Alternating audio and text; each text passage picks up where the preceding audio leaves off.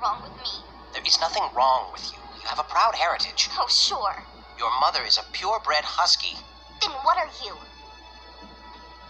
I'm the one who's part wolf. How could this happen? Look, Alou, my dad was a husky who had pups with a wolf. Great, my grandmother was a wild animal? Did the wolf teach you how to know when a human wants to kill you? I was accidentally separated from her when I was young, so I never spent much time with the wolf. But I remember that she was as white as snow, that she had this warm voice that made me feel safe. Well, then Boris took me in, and after being raised by a goose, it's a wonder I don't honk instead of bark.